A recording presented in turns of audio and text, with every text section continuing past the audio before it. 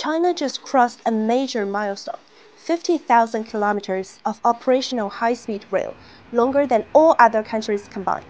So what does 50,000 kilometers really mean? Welcome to Hot Take. I'm Yixing.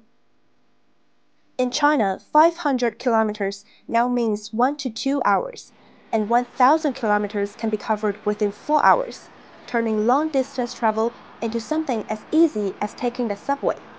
And China's high-speed rail is no longer limited to megacities. Almost every city with over 500,000 people is now connected. That level of convenience supports movement on a massive scale.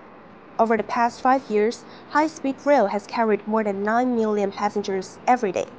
That's like an entire megacity on the move, daily.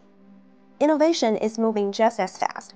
The CR450 train, unveiled last year, reached a test speed of 453 kilometers per hour, earning recognition as the world's fastest high-speed train. And it's greener too, using just 18% of the energy and producing only 6% of the emissions of air travel. 50,000 kilometers is more than a number. It shows how infrastructure translates into real, everyday benefits shared by people across China.